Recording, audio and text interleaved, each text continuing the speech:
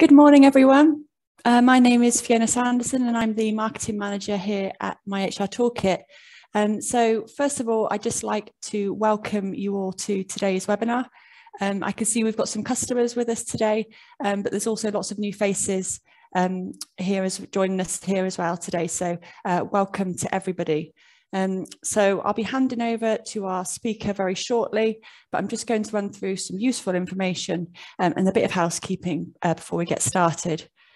So for those of you who are new to us, as well as our ongoing webinar program covering lots of different business topics, we provide a simple to use HR software system. It's specifically designed for SMEs. And it allows you to manage your core HR tasks in one place. So everything from your holidays and your sickness, your HR policies and documents, training and performance, and everything that supports legal compliance. You can do all of that. So if you're struggling to organise your HR in a way that saves you some time and money, we can definitely help you with that. So what we'll do is we'll put a link in to our website in the chat, should you be interested in finding out a bit more about that.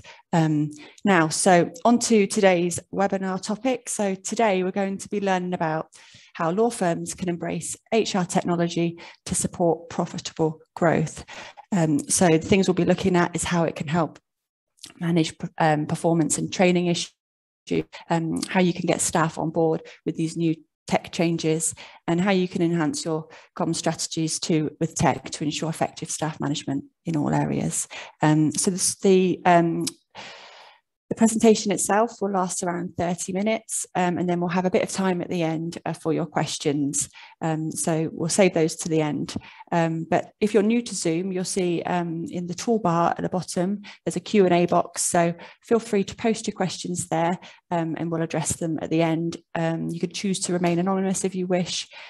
So feel free to ask us anything and we'll address those at the end of the presentation. There's also a chat feature, so feel free to get involved with the chat, but just remember to post your questions to the Q&A box, just so that we don't miss them. There's also, just to note as well, that today's session is offering general, not legal advice, so it's based on the information we have available to us as of today. If you're interested in finding out a bit more about our webinars, we'll pop a link in the chat. We've got one coming up on the 3rd of November, which looks at what if you're not Google, so attracting talent to your SME. So that's everything that in that webinar we'll talk about. If you've got a limited budget, you haven't got a brand, how you can attract talent to your SME. So feel free to have a look at that, and we've just popped a link in the chat right now. So right, so on to our speaker. So just a bit of background information, and I struggled to condense this because she's has so much experience. So if I just go through what I've learnt. So she's the Vice President of the Innovation in Law Studies Alliance. She's recognised by the International Legal Technology Association as one of the 5 most influential women in legal technology. She's the author of several books on innovation and legal tech. She's organised legal hackathons. She's created her own app, Conflict Map, and she's the managing partner of the Institute for Legal Innovation, a company specialised in supporting law firms in innovation and digital transformation projects. So without further ado, I'm delighted to introduce you all to Maria Jesus Gonzalez Espejo. Good morning, Maria.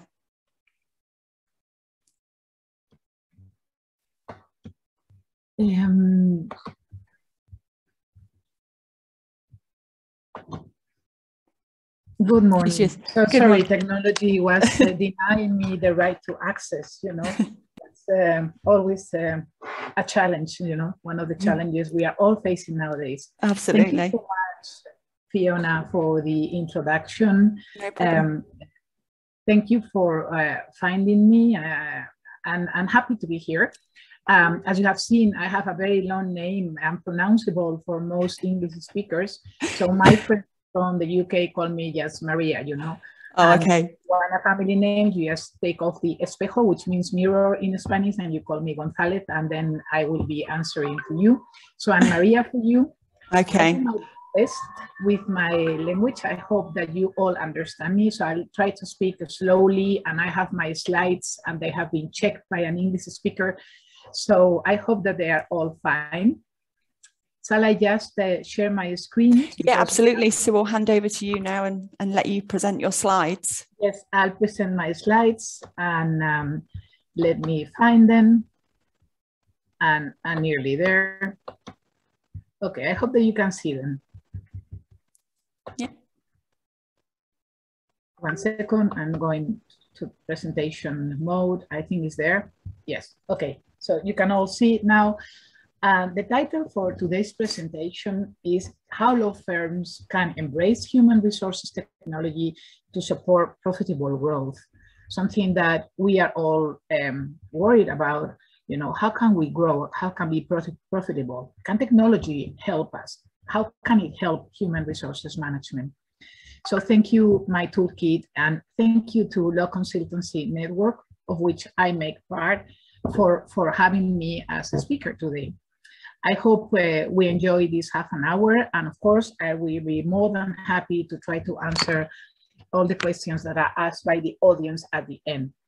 So the agenda is simple. We have 3 parts. The first one is called the 5 new challenges for human resources in law firms. The second one is the solutions for these new challenges. And finally, I will propose some conclusions. So let's jump into the 5 new challenges that I have identified as let's say, the most serious for human resources at present. I don't know if you read, like I did some months ago, not so long ago, this news published by the BBC, but in also many other newspapers, such a news was published, where they stated the following incredible situations. Microsoft made a survey with over 30,000 global workers, and what it showed is that 41% of those workers were considering quitting or changing professions this year. Amazing, it's nearly half. A UK human resources software company also published a report, and in the report, they showed that 38% of the surveyed people plan to quit in the next 6 months to a year, so a similar number. And in the US alone, April saw more than 4 million people quitting their jobs. These are really amazing data, and this has been called the Great Resignation. I do not want to work here anymore. But why do people think I don't want to work here? Well, I guess that several reasons could be explaining this situation. People have had time to think, and the result of this introspection has been, I want to move, I'm not happy here. Also, many people had time to enroll online training, and they have probably acquired new skills and knowledge that allow them to think of a different future. But also, the pandemic precipitated a shift in priorities, encouraging people to pursue a dream job or transition to being a stay-at-home parent. And also, I think that not all employers behave properly during the pandemic. And this has probably influenced the mindset of many workers. So here there is the first challenge. I think that many companies, many organizations, many law firms are facing at the moment. How do I retain people? Let's jump into the second challenge. I do not want to work on site. So we have been working online, and now suddenly we have to go back to the office. So there is this study of Prudential that says that 1 in 3 American workers would not want to work for an employer that requires them to be on site full time. As you can see here in the picture, 87% wants to work remotely at least 1 day a week. On the other side, for employers, it has been quite hectic, quite difficult. And they're not so happy with everybody working at home. And they refuse it because, you know, they're afraid of losing engagement with the company. They want to control because they have the feeling that they don't know exactly where people are up to. It is also difficult for them to train and communicate effectively, etc. So there it comes, the second challenge I think many organizations are facing at the moment after the pandemic. Shall we go on-site, online? Shall we go hybrid? How can we make our teams happy? How can we make our companies be profitable and efficient?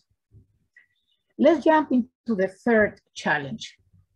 When the pandemic, one of the problems that arose was boundaries between personal life and professional life. People are very much concerned about it because suddenly we got at home and we were in bed and we were working, and we were feeding our kids and we were working. So we are all quite scared of this, let's say, sudden imbalance. What seemed to have been probably the opportunity for us to have a better life has finally derived in that it is not always the case.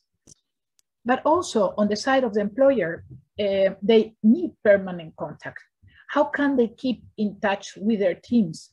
How can they know how the team feels? And knowing the feeling of the teams is essential. So there comes challenge number 3.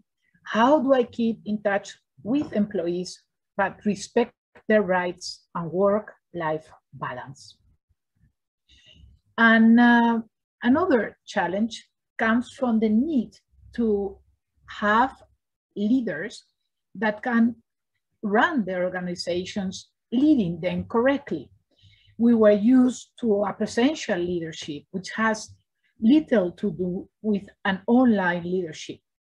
We need people who can communicate properly, but now let's say that nonverbal skills are different when we go online than when we are presential. So we need different kind of communicators.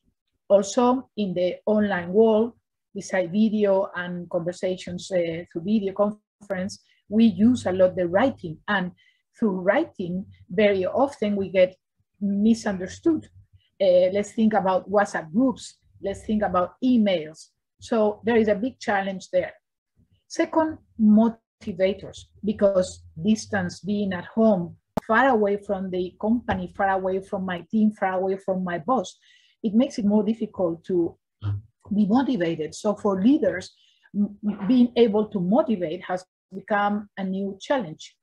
Virtually empathetic. We all know the importance of empathy, and I'll give you some data now after this slide on empathy and the role of empathy in companies and organizations. So how can I be virtually empathetic? Highly organized. I mean, we had to be organized already in the presential, in the on-site work, but now in the online work, this is even more necessary.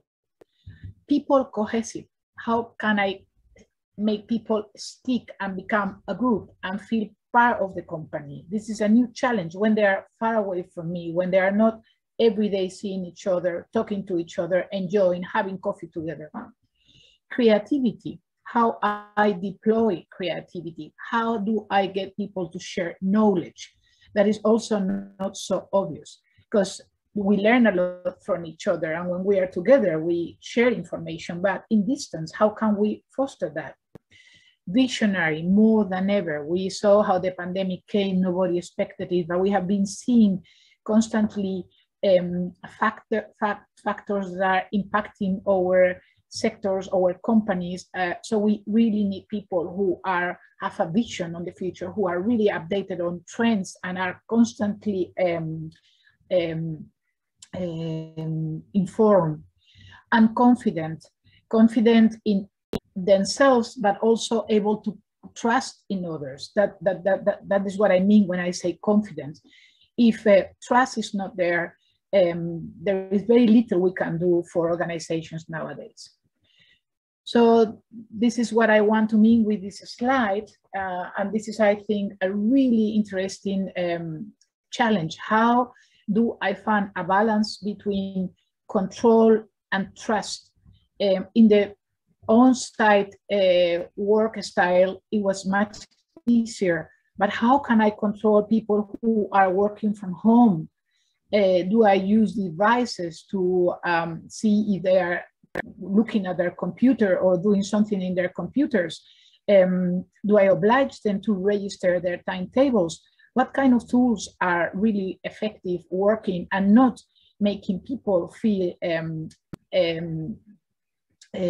supervised in a, let's say, violent manner? There is this survey by Business Solver of 2021, this year, which found that only 1 in 4 employees think that empathy in the organization is sufficient. That is really a sad data. And this is also a sad data, not only because of what it means for the employees, which probably do not feel very happy when they say that, but also because for 84% of the CEOs, they consider empathy a very important factor to for better business outcome. So lack of empathy, how can we be more empathy? So this is then for me challenge number 4.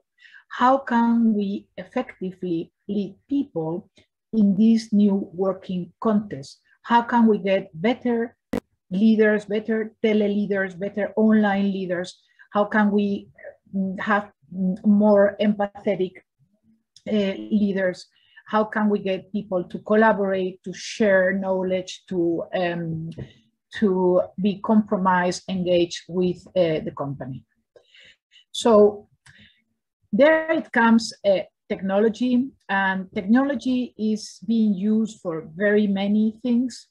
It's being used to control, is being used to understand the reasons behind events, decisions. Here I'm talking about big data, about AI, about identifying patterns, identifying relations between things.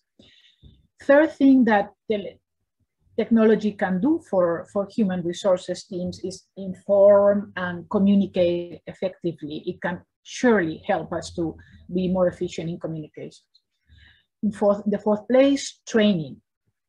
In the fifth place, to be better organized. In the sixth place, to attract talent. We talk about this situation of people leaving. Okay, this can help us to attract and also to retain talent, to have talent staying with us. And then finally, and last but not least, excuse me, to do things legally. So contracting in an automatic way so that we can have a nice contract management system, compliance, something that is helped by a good management of documentation, data protection, etc. So these are all the nice things that technology can do, but be aware that technology, and we all know that, come with several very worrying things. One thing that can bring technology is dehumanization. And I will give you a nice example of this. The second thing is resistance to change. So what if people do not like this technology and they do not use it? And as I always say, a lot of law firms do like buying technology and placing it on a drawer and just forgetting about the technology. And that cannot happen. This should not happen. Then there is this big problem that is being faced at the moment by many organizations. I call it the digital skills gap. And finally, the ethical and the legal risk that entails the use of technology, and that is already placing law firms in very delicate position. We just had the last example with this Papiro case, and we had it with the Panama Papers, but we more or less have one of these cases probably every week. Many cases, of course, they don't get to the media, but they are there. I have plenty of clients who have got cybersecurity attacks and have lost all their documents. So here is this example I wanted to mention to show how can technology make organizations less human-centric. Last August, you probably know, about this Shola, the Russian subsidiary of a software and interactive service company, which is in Los Angeles, fired 150 people out of its 400 people staff. And they did it based only solely on the verdict that an algorithm said. And this came into the media, and there has been a lot of discussion. In fact, I was contacted by a journalist who wanted me to give my opinion if this could happen here in Spain. And of course, this can happen in Spain and anywhere. I mean, algorithms can really help to identify who is working and who is not working the way we have set up certain KPIs in the software. So is an employer entitled to use these kind of tools? Well, I guess they are. What probably is not nice is that this is the only, let's say, source that is used to take the decision, and probably the way they did it and the way they communicated. They probably wanted to position themselves as a nice software company. They became very, very known thanks to this. But I mean, it's really sad to think that companies can behave this way with their employers. So talking about resistance to change, the second challenge I mentioned, what is clear is that for a lot of people, it's hard to get out of their comfort zone. They don't want to change routines. And besides, they are fear of losing their jobs. And of course, for many of them, the problem is not that, but is that they lack skills and they don't feel ready to embrace these new technologies.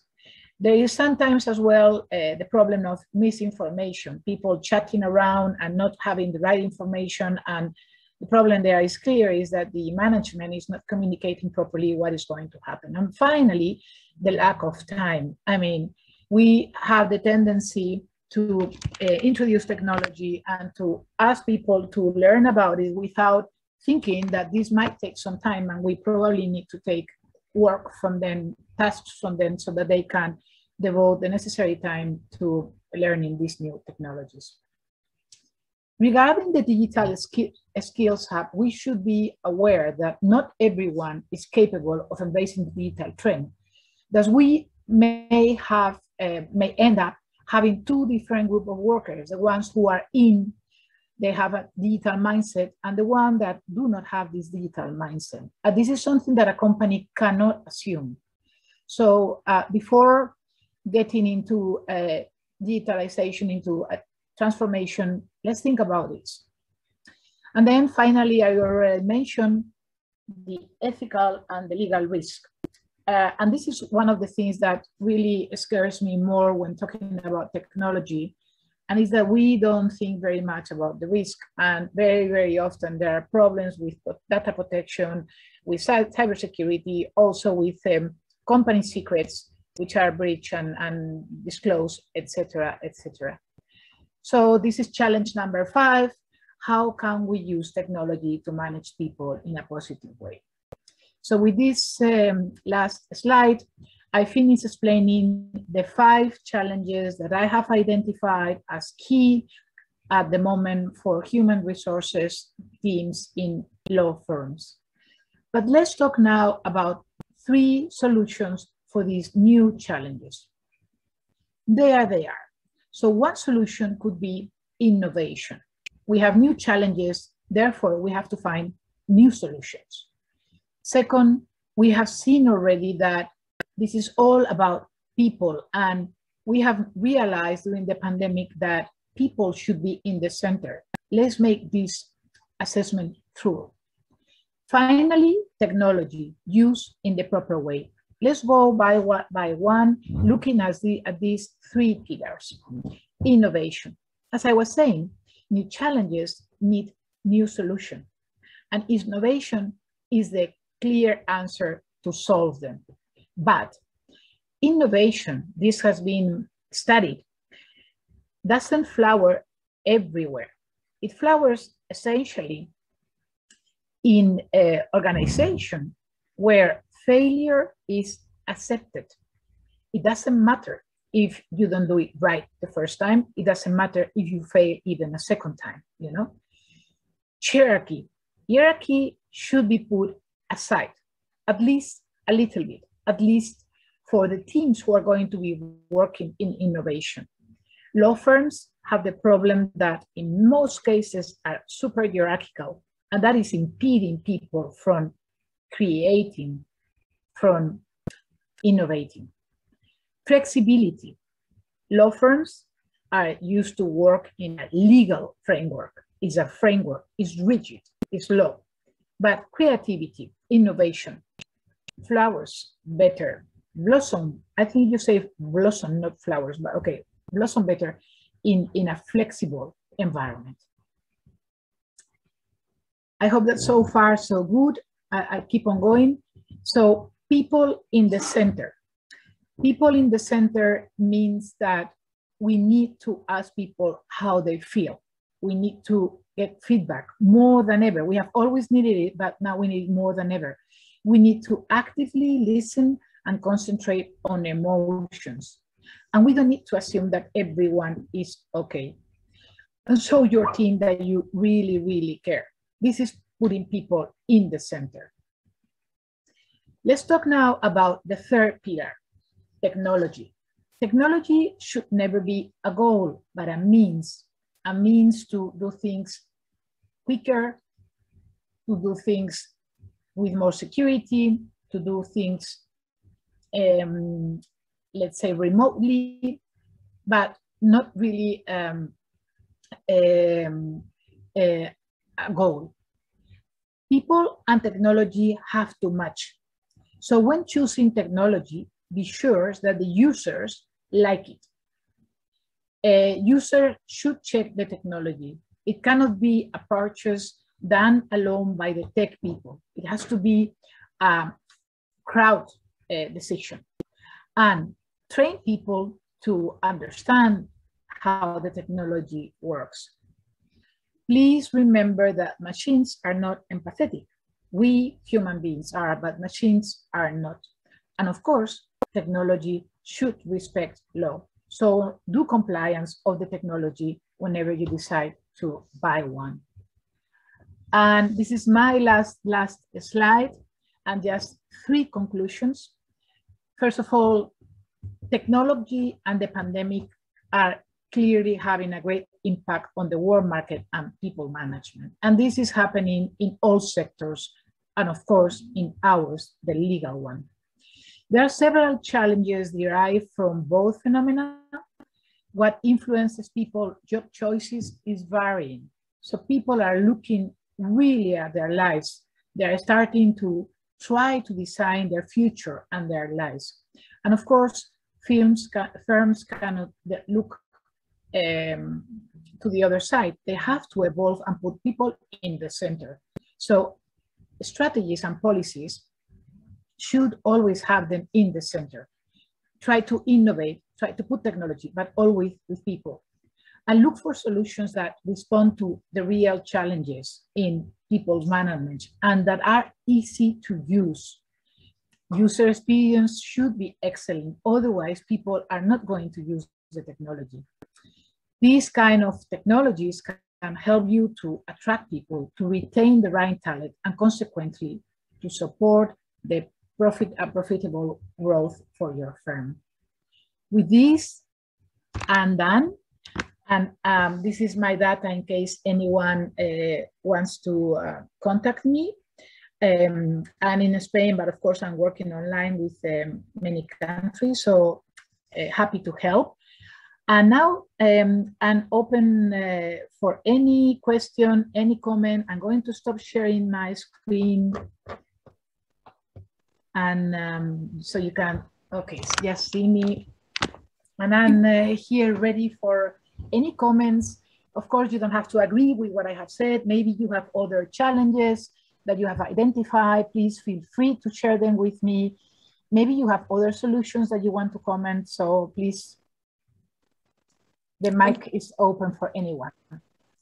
Thank you so much, Marie. We're just going to run a quick poll actually before we go to the questions. So if we could just run that, just really to gauge how many how many people are actually using HR technology. So we thought we'd run that before we go into some questions. Do we have that?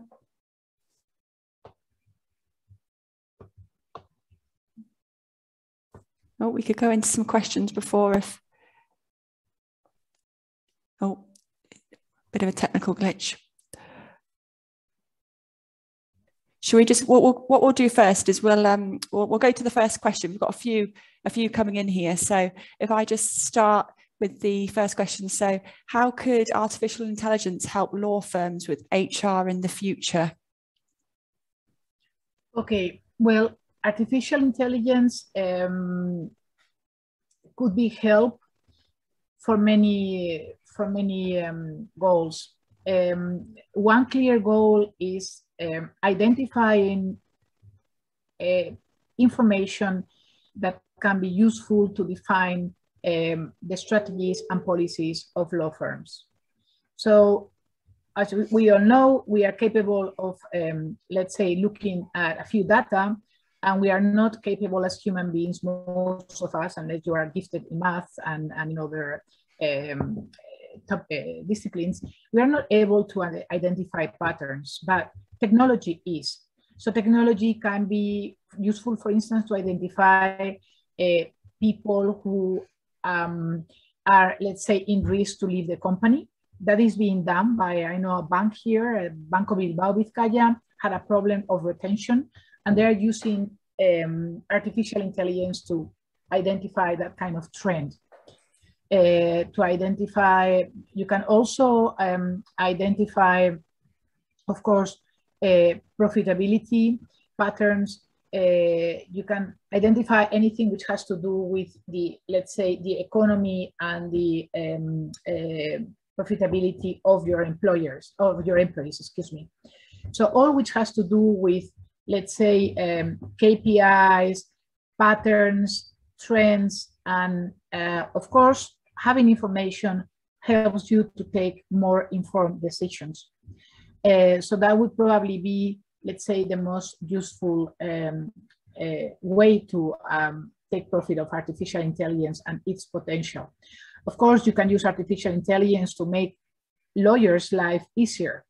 Artificial intelligence has many subcategories, but expert systems, for instance, are fantastic, and they're not so much used. I mean, we have gone into the era of machine learning and even deep learning, and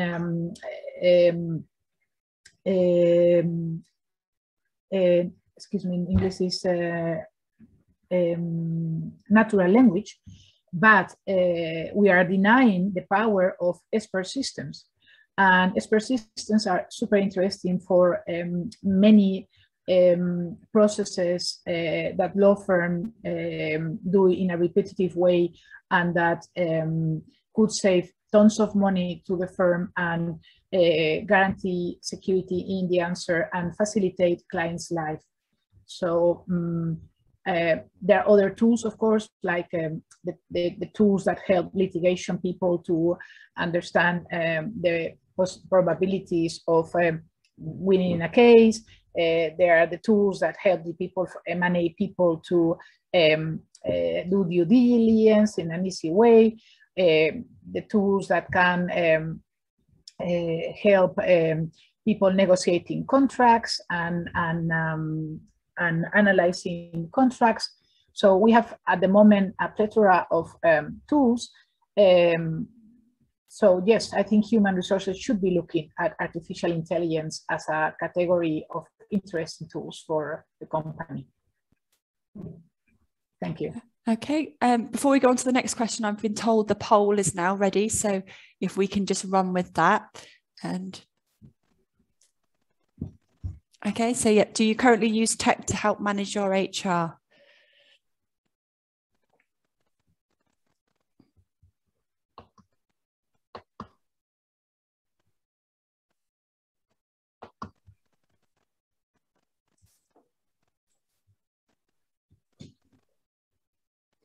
Okay, if I just go to the second question. So this is going back to your slide where you were talking through the challenges? And you mentioned the digital skills gap. How can law firms address that?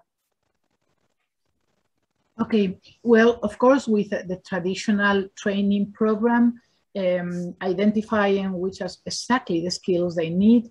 Are they methodologies like legal design thinking or project management?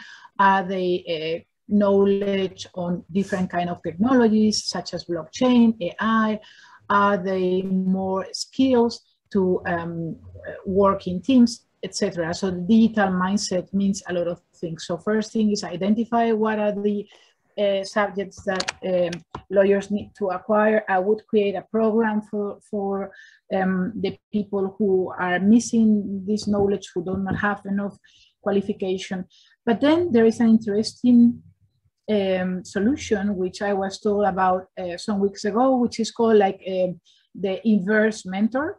Very often young people are more qualified than the oldies.